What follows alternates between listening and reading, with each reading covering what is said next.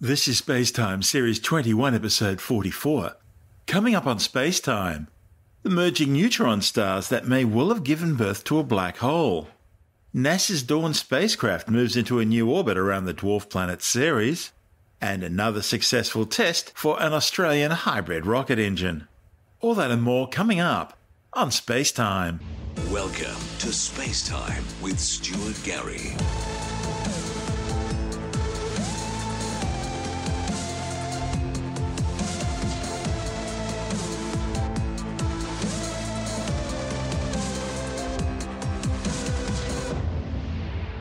It now seems last year's historic first ever gravitational wave detection of a collision between two neutron stars most likely did end up creating a black hole.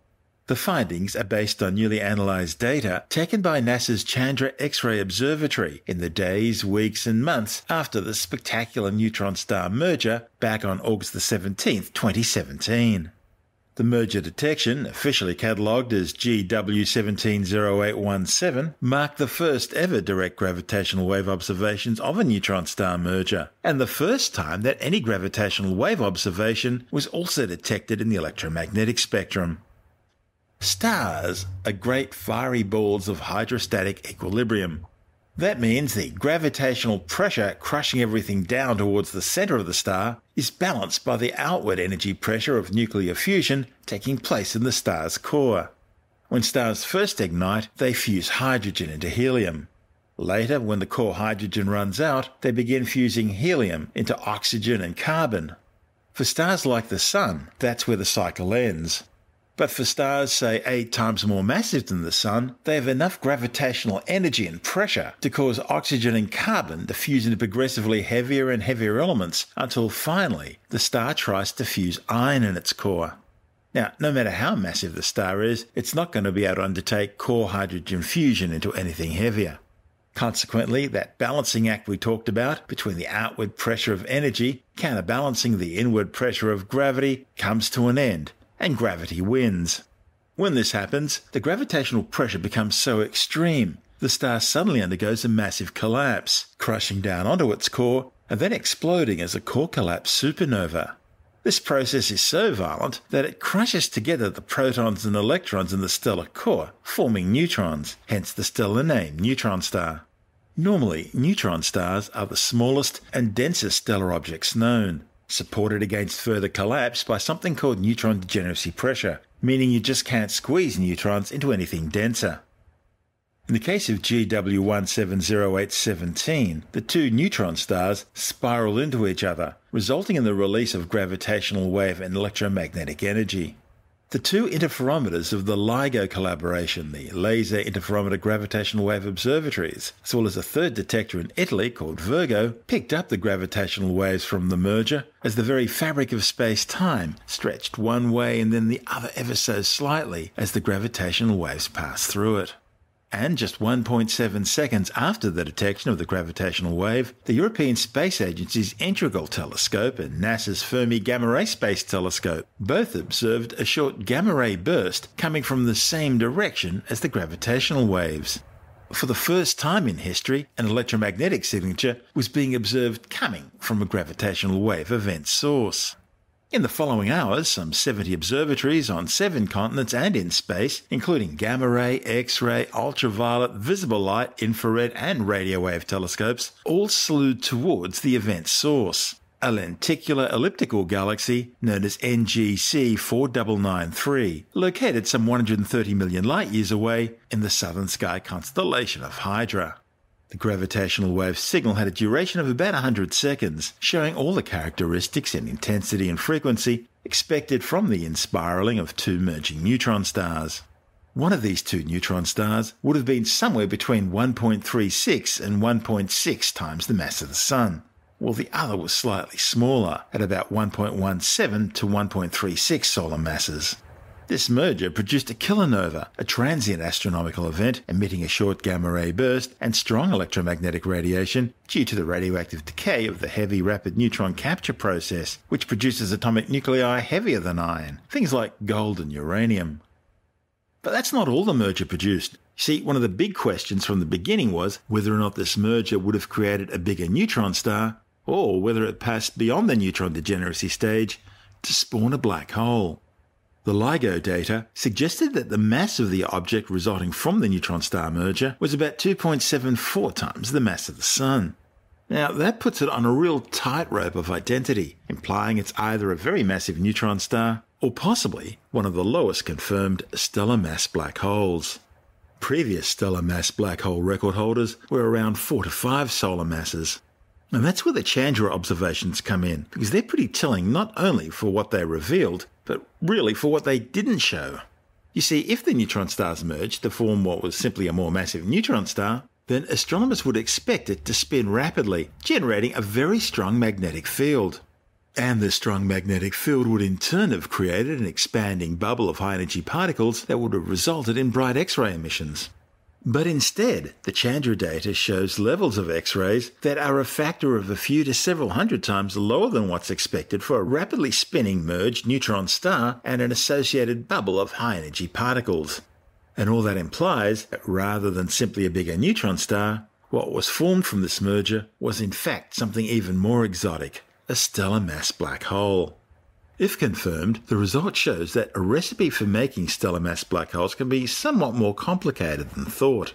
In the case of GW170817, it would have required, well, firstly, 2 stars, each about 8 times the mass of the Sun or more, both of which had to end their lives and explode as supernovae, leaving behind 2 neutron stars in a sufficiently tight orbit for gravitational wave radiation to bring the 2 neutron stars together, allowing them to merge. Astronomers have long suspected that neutron star mergers would form black holes and produce bursts of radiation. But while the hypotheses always looked good, they've lacked the strong physical evidence for it, at least until now. A Chandra observation 2 to 3 days after the event found a detector source, but subsequent observations 9, 15 and 16 days after the event did result in detections. The source went behind the Sun soon after, but further brightening was seen in Chandra observations about 110 days after the event, followed by comparable X-ray intensity after about 160 days.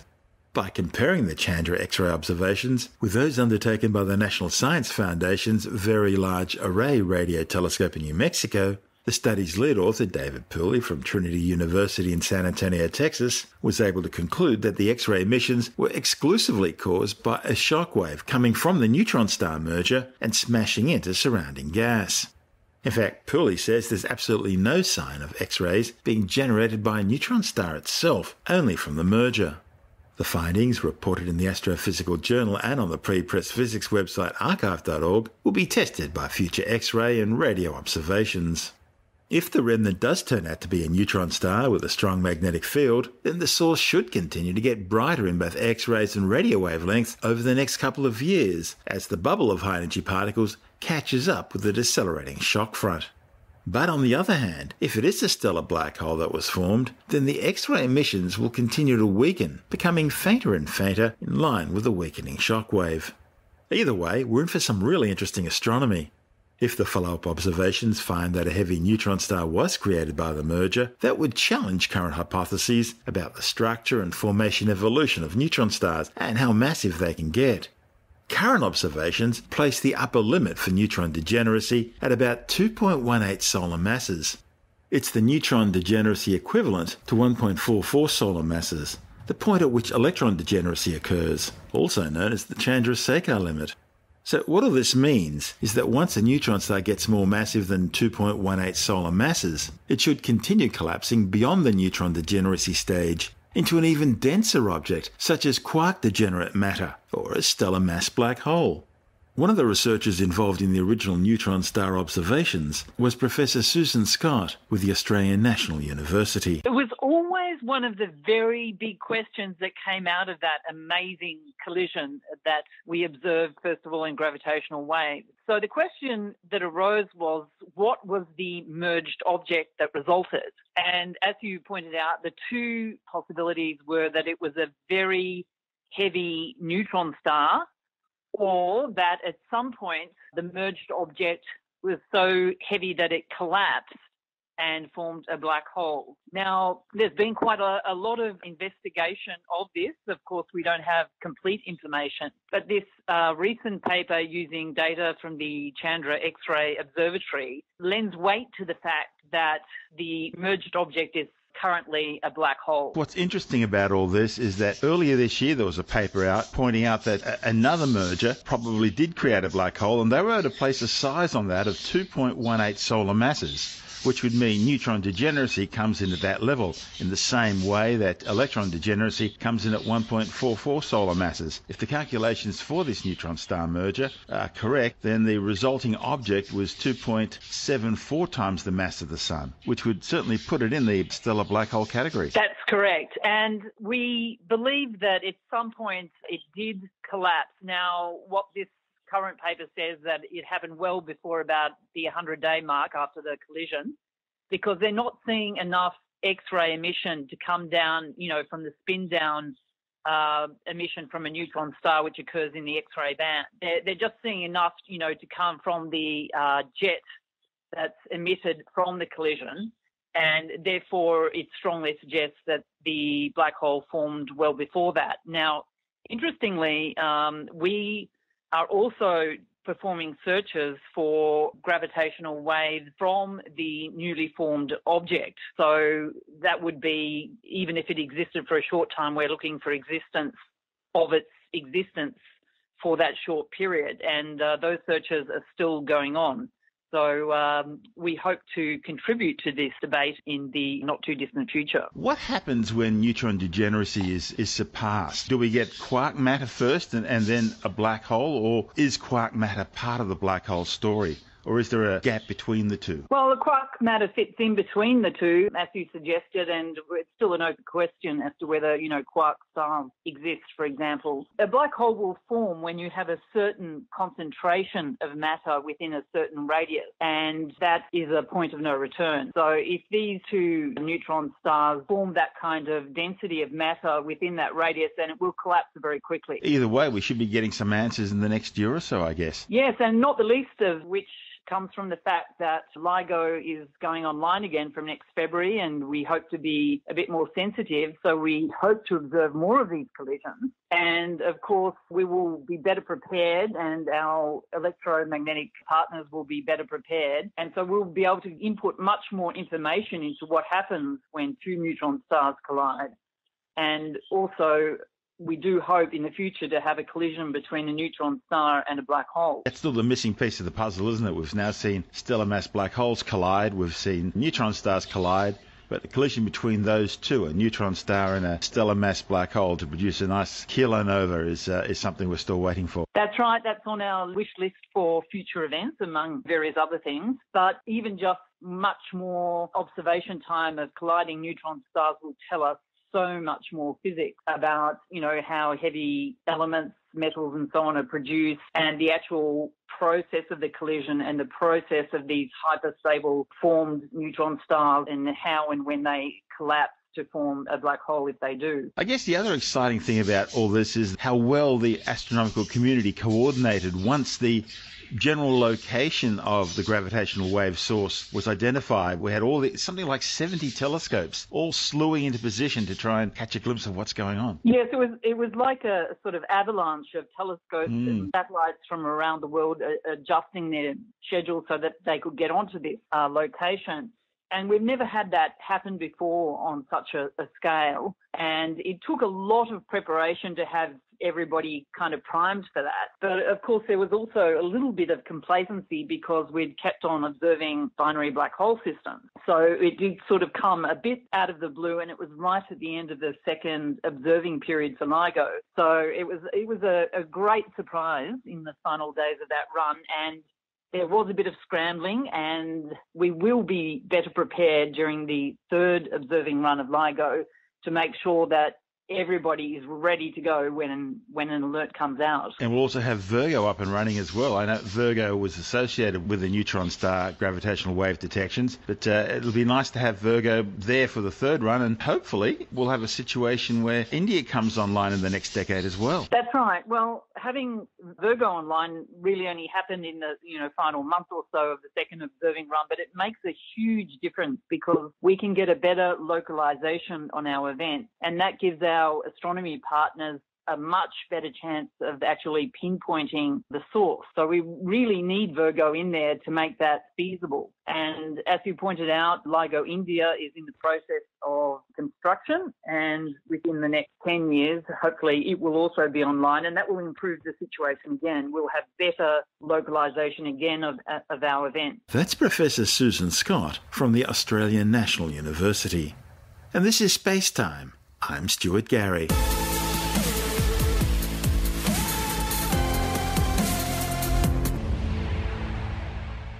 NASA's Dawn spacecraft is moving into its lowest ever orbit for its closest ever view of the dwarf planet Ceres. The move will bring the probe some 10 times closer to the surface, down to an altitude of just 50 kilometres.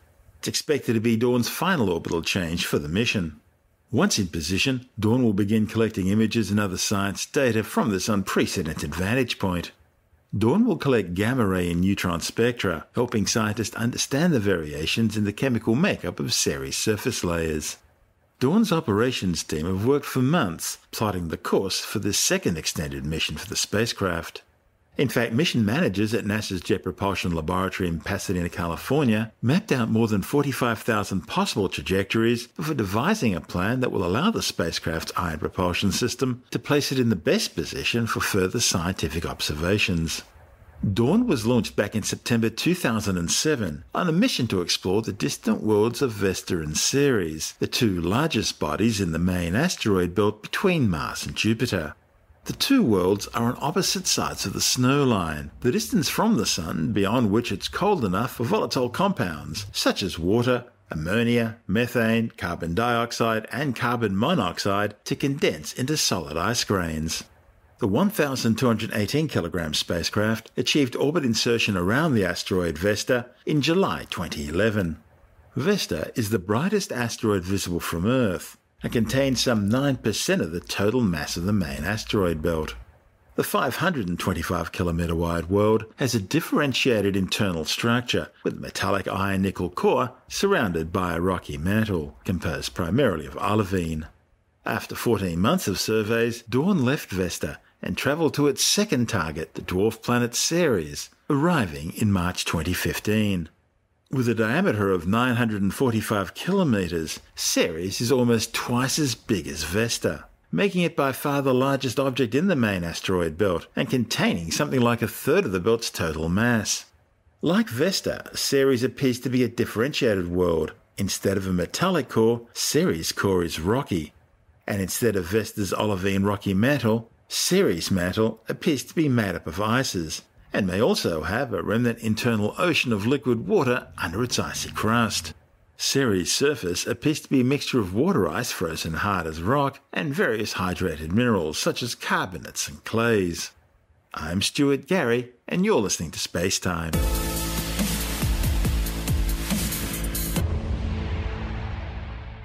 Gold Coast company Gilmour Space Technologies have moved a step closer to their ultimate goal of launching their first rocket into space following the completion of another static test firing of the company's hybrid rocket engine design. The company says the 12-second burn of its first-stage orbital rocket engine achieved 75 kilonewtons, or 16,900 pounds of thrust, during the test firing at its Westmar facility some 400 kilometres west of Brisbane. An earlier test back in March generated some 70 kilonewtons of thrust in what the company described at the time as the world's largest successful test of a single-port hybrid rocket engine. Gilmour plans a suborbital test flight from its Queensland test site later this year, pending Australian Civil Aviation Safety Authority approval. That launch will be the first full-scale test flight of the engine which will ultimately power the first stage of the company's Ares 3-stage orbital rocket. Gilmour plans to have Ares launching payloads of up to 400 kilograms into low Earth orbit within 2 years. The flight will also test the company's new mobile launch platform, designed to enable rapid low-cost launches from remote locations and without the heavy infrastructure required for conventional spaceport facilities. The latest engine test fire comes just weeks after the federal government officially launched Australia's first space agency, releasing details of a 9-month space industry review. The report included recommendations supporting next-generation rocket propulsion systems and made necessary changes to the Space Activities Act to enable commercial satellite launches from Australia. The Ceres hybrid rocket engine uses a mixture of liquid propellant and 3D printed solid fuel grains. Conventional solid-fueled rockets burn a rubberized aluminum mixture, providing huge amounts of thrust compared to conventional liquid-fueled rockets. However, solid-fuel rockets lack controllability, meaning once ignited, they'll continue burning at full throttle until their fuel supply is empty. On the other hand, conventional liquid-fueled rocket motors provide throttle control, allowing the engines to be turned on and off as needed and also adjusted in the amount of power they produce. The problem is, liquid-fueled rockets don't develop nearly as much power as solids. They also require complex turbine systems to provide sufficient combustion chamber pressure, and they need fairly extensive cryogenic propellant production and storage facilities. The hybrid design allows the development of a rocket engine with both high performance and a degree of throttle control. Meanwhile, across the Tasman in New Zealand, Rocket Lab are continuing preparations for their next Electron Rocket launch, now slated for a launch window opening on June the 23rd. The flight was originally slated for April 20, but was scrubbed due to motor controller anomalies. The Electron is powered by the unique electric pump-equipped Rutherford rocket engine. The 17-metre-tall two-stage carbon composite Electron uses conventional RP-1 kerosene propellant and a cryogenic liquid oxygen oxidizer. 9 Rutherford engines are fitted to the first or core stage, with 1 on the upper stage. Each Rutherford first-stage engine produces some 18 kilonewtons or 4,000 pounds of thrust, while the upper stage produces 22 kilonewtons or 4,900 pounds. That's enough to launch small CubeSat-sized payloads of up to 225 kilograms into 500-kilometre high low Earth orbit. The Electron launch facility is located on the Mahia Peninsula on the New Zealand North Island's east coast, with mission control based several hundred kilometres away in Auckland. The Electron's first launch in May 2017 reached an altitude of 224 kilometres, but failed to achieve orbit because of ground equipment failures. Rocket Lab made up for that in January 2018 when the Electron placed 4 satellite payloads, including the Humanity Star Reflector, into their planned low Earth orbits. The company already has 7 more Electron launches on the books for this year, and expects to soon be carrying out a launch roughly every 2 weeks. You're listening to SpaceTime. I'm Stuart Gary.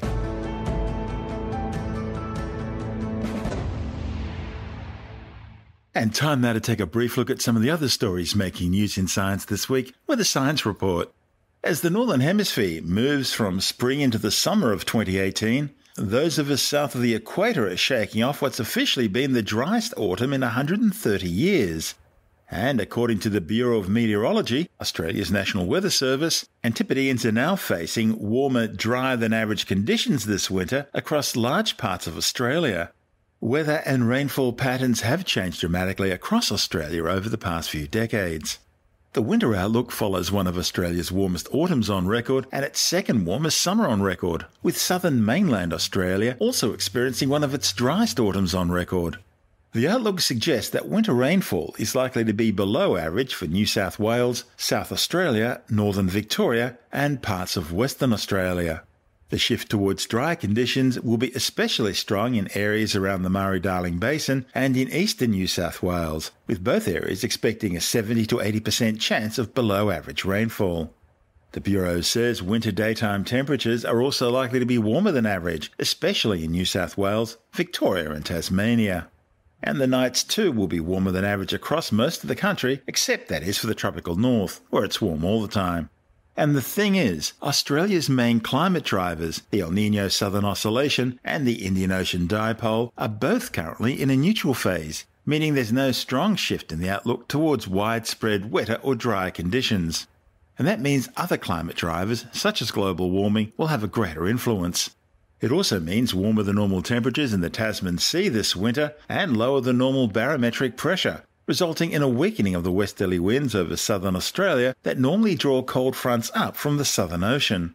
What all this means is below average winter rains for western parts of Western Australia and for most of New South Wales, extending both north across the border into southern Queensland and south into northern Victoria. The dry outlook for June also suggests a later than normal start to the snow season.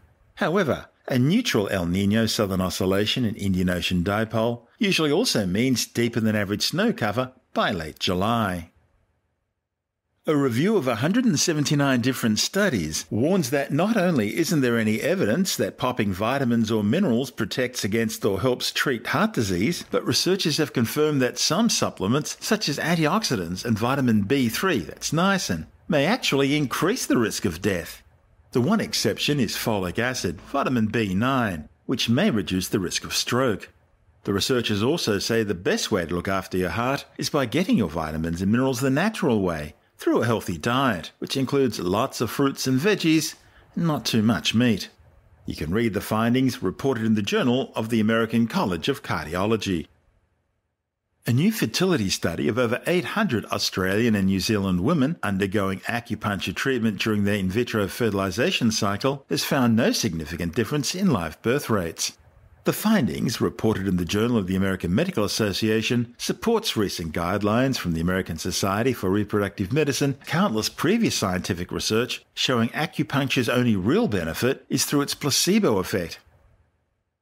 Scientists from New Zealand's University of Otago are in Scotland this month undertaking environmental DNA sampling of the waters of Loch Ness to see what might be living there.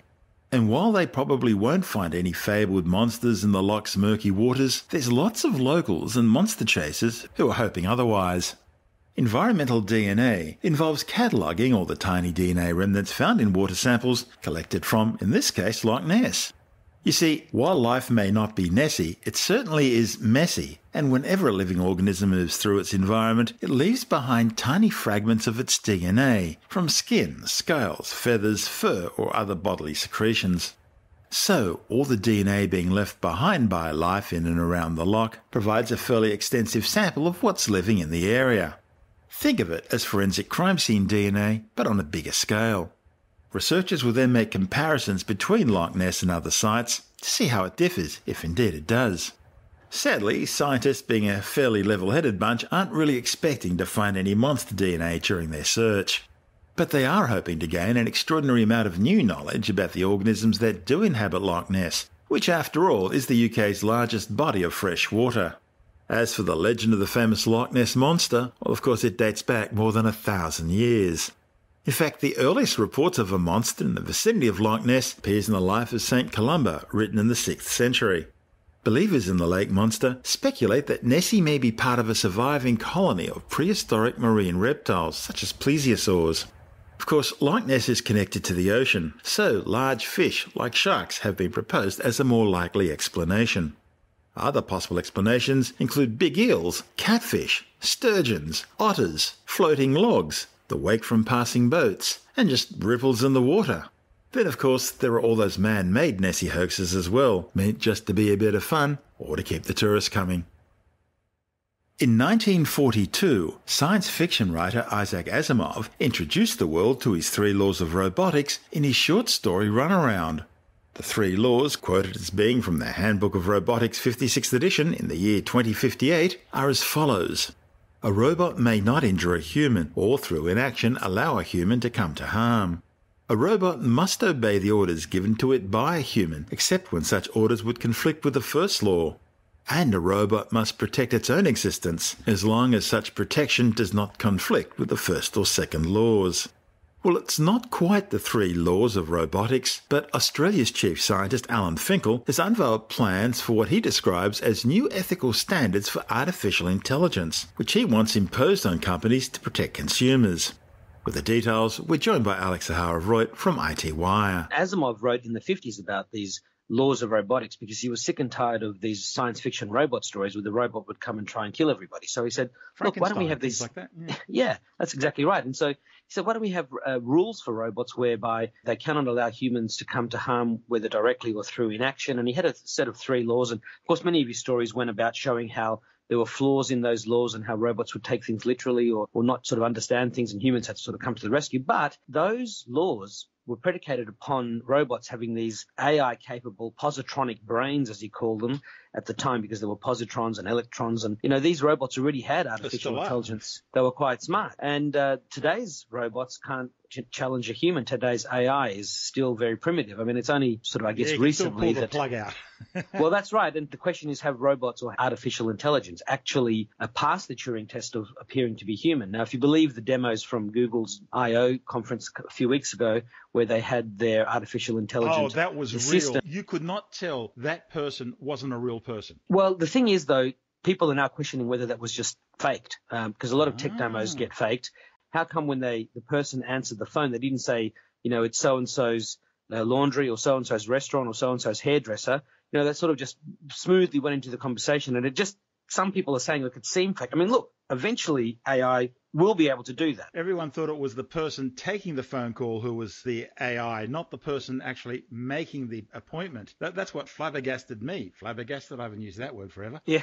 That was what really stunned me. That was just wow. Well, it was meant to be the person calling, but there were some people saying that, look, there's no reason why the person answering couldn't also be a computerized system. If any of that is anywhere near close to being true, well then, heck, AI's come a long way. But what Alan Finkel is trying to do is create a set of ethical standards, I guess, akin a little bit like you were alluding to Asimov's laws of robotics. And this is still just a proposal. I mean, he's talking about the ability to have a certification, like a Turing test, that will allow there to be an agreed standard and a clear signal so that individual consumers don't need expert knowledge to make ethical choices. So it's like the Heart Foundation's tick of approval. Yeah, that's right. And, your AI would be able to display this Turing stamp or this Turing certification if they meet the as yet undefined standards and comply with the as yet undefined auditing requirements. That's Alex Zaharov-Reutt from IT Wire. You're listening to SpaceTime. I'm Stuart Gary, and that's the show for now. You can subscribe and download SpaceTime as a free twice-weekly podcast through Apple Podcast iTunes, Stitcher, Bytes.com, Pocket Casts, SoundCloud, YouTube, Audio Boom, from SpaceTimeWithStuartGary.com, or from your favorite podcast download provider.